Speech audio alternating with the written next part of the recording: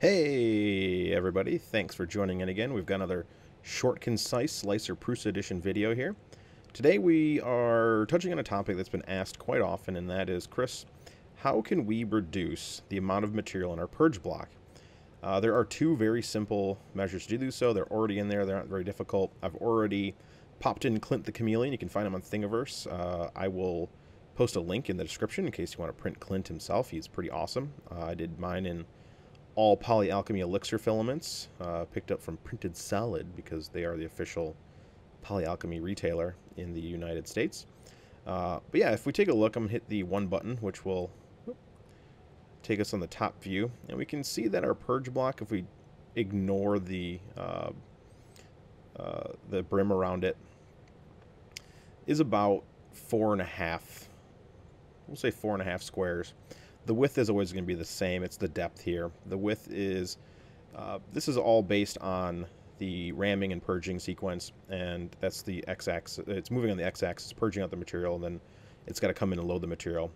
One of the quick things we can do to save on the material is we can double click on Clint, and this will take us to our object settings menu here. And there's two options here in the object settings. So again, click on the whole object, don't just click on these little pieces.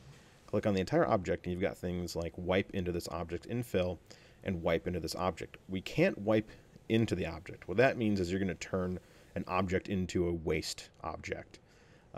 Wipe into this object. Infill just says, hey, use some of the infill here as basically a wipe. So it removes some of the wipe tower. So we can click on this. We can click OK. And remember, before, again, it changed our block because it reset, and it needs to reslice to get the exact size. But it was about 4.5 blocks wide. So we'll slice again. We'll go to the preview. We'll take a look at this block. But yeah, I mean, we're not going to reduce a lot because Clint's not a big object. And there could be things like you could be printing, well, something that's good, like the Marvin Fett or the two-color Marvin. There just isn't a ton of room inside of those things. So instead of being 4.5, it's shrunken down to, looks like just at 4 blocks wide of waste.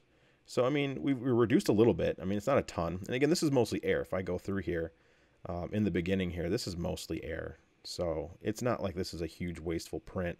This is just all air. It's just building up the tower so that way it doesn't, you know, have somewhere for it to go when it starts doing more color changes. But with 5 color changes, 4 of them max at 1 layer, you know, you're gonna need some place for it to go. You know, and Clint's tiny, so again, we're not gonna make a huge benefit using Clint. I mean, we can go back and we can make more Clints. So here's a second one, and it saves the same information when we make another one. So wipe into this object. We can slice again. We can take a look at how much material we save, and you know, we're just under 4. So I mean, we can continue to add more Clints, and that's why we say, hey, we can save a lot of material by just printing more of the same thing. And that's all great, but the biggest reduction that you're going to get in material is not printing more Clints, it's printing something as a waste object. So we'll move these Clints out of the way. We're going to throw a grumpy pumpkin in here because it is the Halloween time out here. It's October, so that's too much pumpkin. But we will reduce our grumpy pumpkin size to something that's more reasonable. And again, this is going to make the pumpkin man here have some stripey issues. You can use him as just an infill or whatever. So let's double click him. Let's just go right to it. So here's a grumpy pumpkin. Let's pick an extruder for our pumpkin, and orange is 1. So boom, 1. And we can use him as a wipe in his infill. And click OK. And I'll need to reslice now. And we'll go to the preview. And remember, the last time we sliced, it was about just under 4 cubes. I don't know how big those are. Maybe they're 10 millimeters each. I should have probably measured them and figured out exactly, so maybe we can get some kind of, you know, a volume size. But again, it's mostly air. But we can kind of take a look by the previews here, which is great. That Slic3r Prusa edition gives us an exact representation of what the block is and what's inside the block per layer. That way we can verify how much material is going into a purge block waste versus being used in our prints. So as this loads, it'll be coming up here.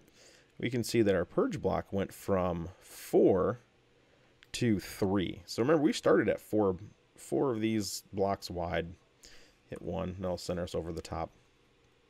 So we went from 4, and now we're down to just 3 little blocks here of purge, and all of that is going to be mostly inside of the pumpkin guy here.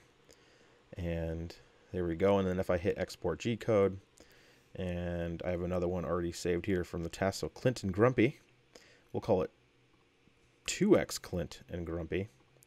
Hit save, because I did test this beforehand to make sure I wasn't going to make a huge mistake. But as you can see, well, actually, I think it'll show me per layer where the purge. Nope, it doesn't show me the purges inside of our Grumpy Pumpkin, but we did reduce a lot. Now, the next thing we can do to reduce the block even a little bit more is just turning into a complete waste object. So if we double click Mr. Pumpkin again, we can turn him into a waste object. So it's going to use his infill and his shells as waste material. And that's the most you're going to use because, again, infill isn't very dense. The perimeters are definitely going to have the most material on something this big. I mean, with this thing this big, we have a whole bunch of it, of material to purge into. But if I hit slice again, this is going to take a while because this is a lot. We've got 2 full things to slice and a gigantic Grumpy Pumpkin that's going to be using a lot of material.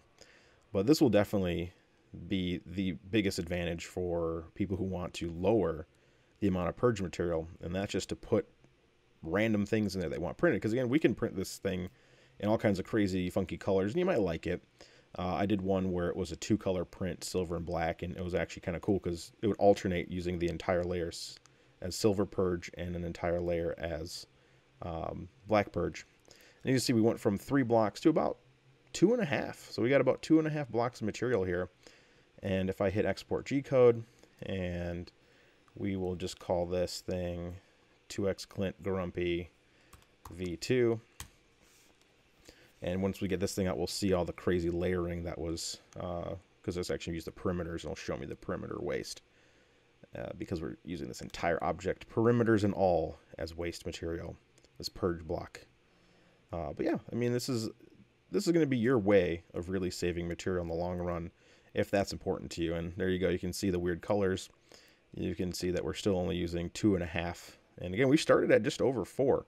So we were definitely reducing the amount of material. I mean, this is a long print, but you're going to end up with 2 5-color Clints, or yeah, Clint the Chameleon, and you're going to end up with 1 strangely striped Grumpy Pumpkin Man. But the benefit of this is, here you actually can see it. You can see every layer being used as a, here's the yellow being purged in here. Here's the black. You can see some yellow being purged in here. And if we go to the red layers, there's red. There's blue being purged into Mr. Pumpkin Man here. Yeah, I mean, if you are really particular about the amount of material you're going to waste, this is the best way. I mean, you're always going to have some. There's never a way to not have a purge block, just because the MMU2 has to have something for the ramming sequence. But it is mostly air, as you can see as we go through here. That is just all air in the beginning, all air. And then there's a little bit of purge there. That's not much, and then it gets small. So, I mean, this has saved us a ton of wasted material. We can take Mr. Grumpy Pumpkin and we can spray paint him, orange or purple or whatever we want to paint him. And he's a fully functional piece. He will just have some weird colors that we need to work with. And then you might not care. It might be a super cool print. So, hey, who knows? That's it. I mean, those are your 2 options. So, again, when you double click on something, you can set these 2 little settings here. Either wipe into the object's infill, wipe into this object, or both. So, save your material. This is your tips for that, and I'm going to go work on the next video. So I've got other little things. I've been a little bit behind in the video, so hopefully that helps you guys save material with your MMU2 prints. So come back for more, and thanks again for the suggestions on videos.